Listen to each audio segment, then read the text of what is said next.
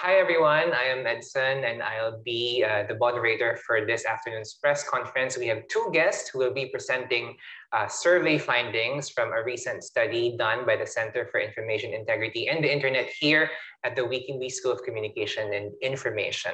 So without further ado, I'll turn over to our first guest, Dr. Zhang Hao, and later Dr. Benjamin Lee will present findings from the survey. Dr. Goh?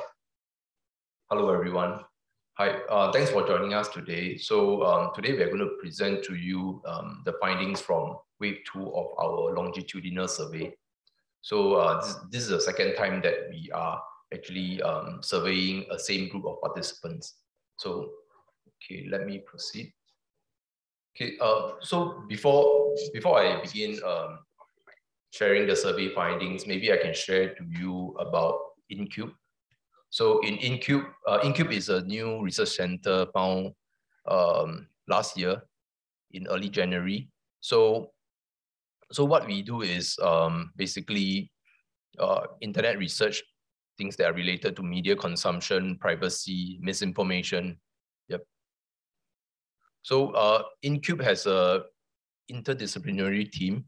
So we have with us not only people from WKW School, but also from other schools as well, like social science, business school, College of Engineering, and RSIS. Yeah. Okay, so our research team is quite diverse. We not only look at media consumption, but we also look at fake news, trust, accountability, emerging technologies, and digital well-being also. Yeah. Okay, so we have actually contributed to not only public discourses, but also to academic research. So every month we actually hold webinars, and we also contributed regularly to commentaries. Yep, so if you have any questions or if you are seeking for any kind of collaborations, please feel free to actually email us. So, okay, without further ado, let me get into our survey findings. So like I say, this is a longitudinal survey. We are in the wave 2 of our longitudinal survey. So for this wave, we have actually collected 800 respondents, 800 responses. So out of these 800 responses, 689 of them are actually recontacted. So in other words, they actually did our survey again. So the data collection period is actually from 15 July to 5th of August. And the average age of the participants is actually around 42 years old. So as you can see, most of the respondents here are actually Singaporean and they're Chinese, and we have roughly an equal ratio of male and female. Yep. So, this is a general information about our survey participants. So, so I'll let Benji, Professor Benji, to actually share with you findings for video conferencing fatigue. Thanks, Zhang Hao, for the introduction to InCube and then to the survey. Just a brief overview of why it's important, in our opinion, to understand the landscape with regards to Singaporeans' perspective and experience of video conference fatigue. Is that over the past year and a half, because of COVID-19, that companies and schools across the world are imposing work from home arrangements and also home-based learning arrangements. So because of that, while that has allowed for workers and students to still carry on their studies and their work, there have been increasing reports of people feeling tired and exhausted and burnout from video conference use. And to our knowledge and understanding, there hasn't been a empirical or kind of like a study or insights into how Singaporeans experience video conference fatigue. So because of that, in InCube, they decided to conduct a study to understand people's experience of video conference fatigue. All right, so the first thing that we wanted to find out was how many hours do Singaporeans spend on video conferencing? And from our results, we found that on average, Singaporeans spend about 3.5 hours a day on video conferencing. And if you look at the chart, right, in terms of percentages, so you see like 43.7, that's percentage of our respondents that indicate 1 hour that they spend on video conferencing, and 2, 3, 4, and so on and so forth. You see the majority of them, although they spend roughly about 1 or 2 hours a day, but there's an increasing amount, or more like a worrying percentage of respondents, roughly about 20%, that spend about 6 or 7 hours, 6 hours or more on video conferencing. And in terms of looking at the effects of excessive screen time on things like eye strain and behavioral effects, that's something which doesn't look too good. So but on average, about 3.5 hours a day. So that is what we are getting from our respondents. Next thing is that when we try to draw relationships between work from home arrangements and the video conferencing hours that they spend, what we see is that the more days that they spend working from home, it has a significant correlation with the number of hours that they spend video conferencing, and also the number of video conference meetings that they participate in, which is an interesting finding, because in most of our understanding, when we talk about people spending time at home, working from home, we imagine them just working on their own task, working on Excel spreadsheets if they are in finance, working on Word documents. But this element, this social element of communicating and of having meetings with others online is something that doesn't exactly, not the first thing that comes to our mind. So to see this positive correlation between the days that they spend at home and also the hours that they spend and number of video conferencing meetings that they participate in shows us that there is like an intrinsic relationship. When they are spending more time at home working, it also inevitably leads to longer durations that they spend on such platforms. Another thing we found was that when we analyzed the frequency and the length of video conferencing meetings, on average, our respondents indicate that they take part in 2 video conference meetings a day. And you can see that the bulk, right, the bulk of the number of video conference meetings that they conduct is between 1 to 3. That's where the bulk of their meetings are. And in terms of the duration of the meetings, 52, almost 53% of our respondents indicate that they spend between 30 minutes to 1 hour for each video conference session. And that there's also a significant number in terms of like this 15.9% of our respondents that indicate that their video conference meetings can actually go up longer than an hour. And there's been research that we know that shows that the longer the meeting lengths are, it creates more strain on you, whether it's in terms of physical or mental stress. So that's something which we note not exactly very healthy.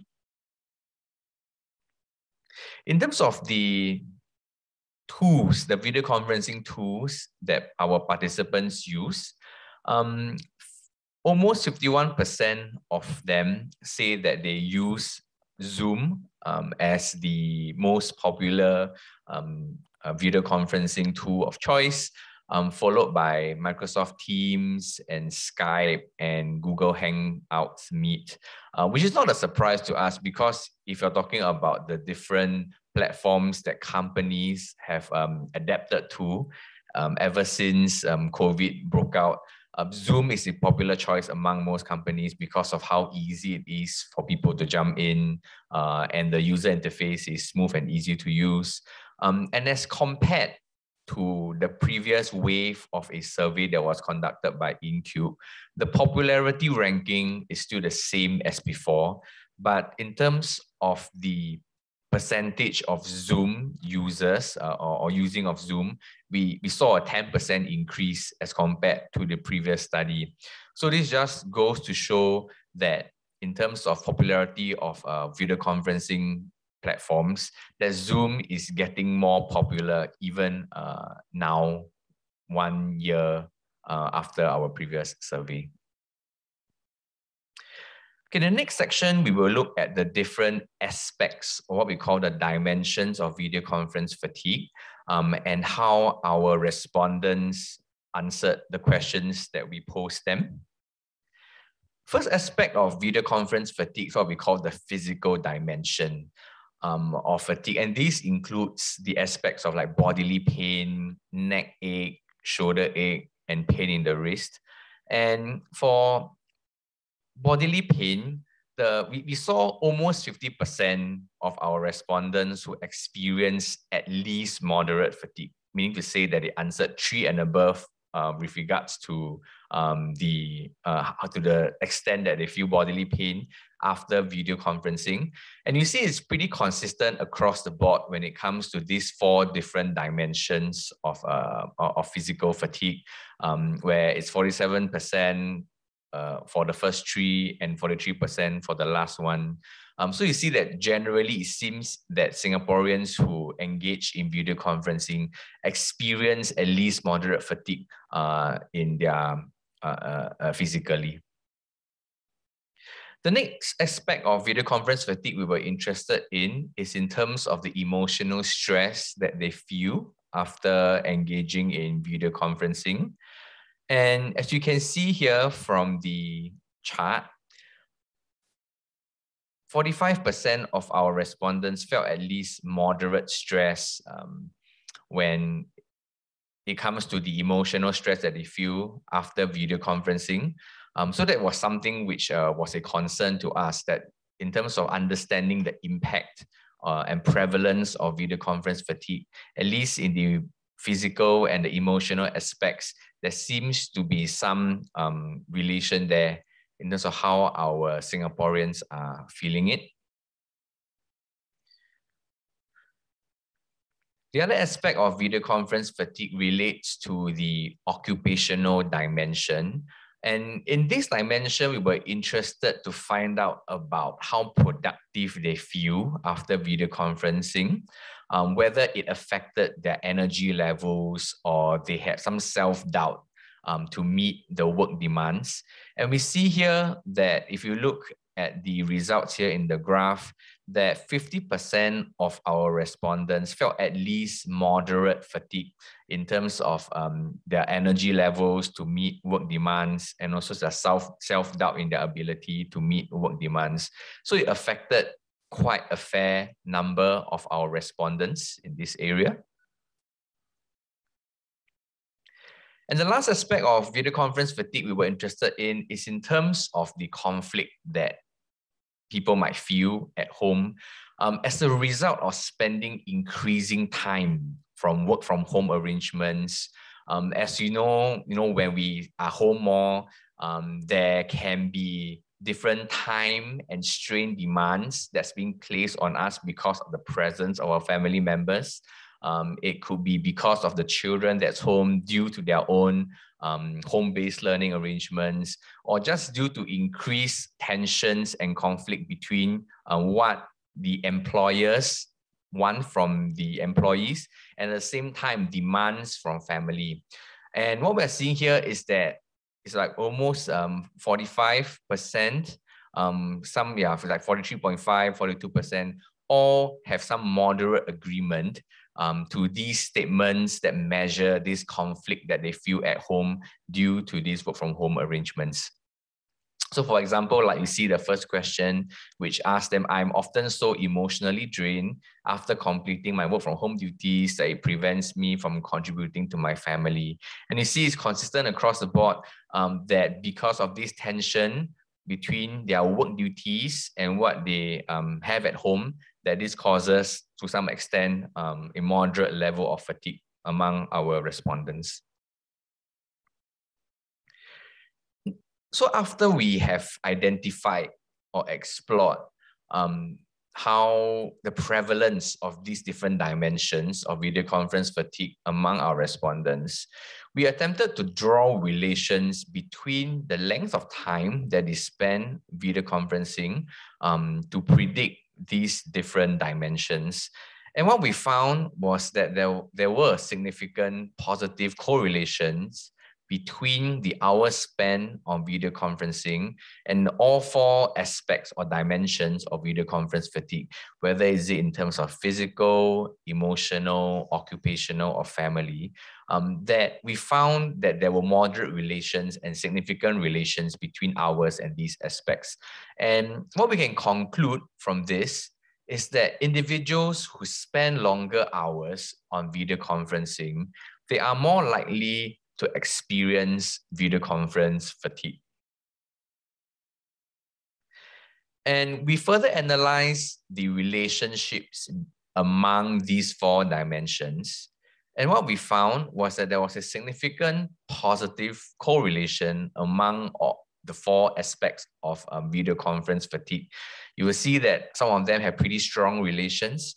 For example, between bodily pain and stress is like a 0.8. Bodily pain and work-related issues is like 0.82, 0.81. And while, so what this kind of suggests to us is that if you tend to suffer, or if you suffer from one aspect of video conference fatigue, you are also likely to suffer from the other aspects of fatigue because it seems like they all come in a package together. Next, we will explore the causes of video conference fatigue among our respondents. So based on past research, we have already identified what are some potential causes or determinants of video conference fatigue. And based on this past research, we came up with questions to measure our respondents' perception of these different causes. So the first cause which we identified was the social pressure to be constantly available. And in these figures here, these refer to the percentage of our participants who either agreed or strongly agreed with these statements. The first statement being, sometimes I don't want to be contacted through video conferencing. Second one being, I feel pressured that I have to be available on video conferencing. And the last statement being, I'm pressured to respond quickly to all video conferencing requests. And you can see here that the figures were like 60% and more than 50%. And this suggests that to some extent, our participants feel the pressure to be constantly available, this social pressure that is on them, which is a potential cause of video conference fatigue. The next cause of video conference fatigue that we were interested in is in terms of the cognitive load from processing information. That one of the things is that when we are in video conference meetings, there's a lot of information that we have to process in terms of number of faces that we are seeing, in terms of the speech cues that's coming in. Some people could be texting in the chat box. So we wanted to see, does this cognitive load also exist among our respondents? And the three statements that we measured this aspect are, I am often distracted by the excessive amount of information in video conferencing. I find that I'm overwhelmed by the amount of information that I process, and I feel difficulty in synthesizing the information in video conferences. And you see that for these three statements, they are either close to 60% or more than 40% in terms of how our participants agreed or strongly agree with these statements. So that also suggests that for our participants, they feel to some extent excessive cognitive load from processing information in video conferencing. And the last aspect we were interested in terms of the antecedents of video conferencing, refers to the communication overload that participants might feel. And the three statements that measure this are, I often feel overloaded with communication from video conferencing. I feel like I have to attend more video conference meetings than I would like to, and I received too many video conferencing requests. And so you can see for these numbers here that our participants also to some extent feel that there is a certain level of communication overload when they are engaging in video conference meetings. So what we found when we drew correlations is that the time spent on video conferencing, it generally has a significant positive correlation to these causes. And the inference that we can draw from this is that when we spend more time on platforms like Zoom or Microsoft Teams, it leads to an information overload and a communication overload, which might overwhelm our respondents and essentially cause them to feel certain aspects of video conference fatigue. And for the last aspect, we were looking at what are certain ways that we can relieve video conference fatigue. Based on past suggestions and advice and past research, we had identified a few potential solutions to alleviate video conference fatigue.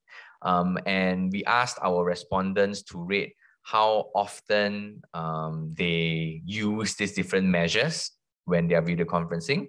And the first one statement that we asked them is, how often did you use the mute button?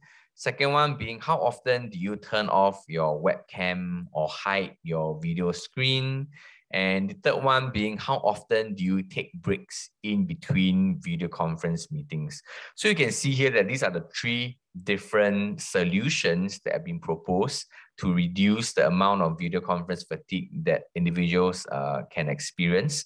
And you see that for the first two, they generally is more than 40%, almost 50%. So our participants do, to some extent, use these certain measures to reduce the fatigue that they feel. And for taking breaks, it's kind of less percentage. But my guess is that that's usually because it is at the whim and fancy of the employers. So if the employers allow them or say, okay, let's take a break, and then they're able to. But if most of the times the employers are the ones who kind of determine whether the meetings carry on from one to another, then our respondents probably don't have much say in having a break.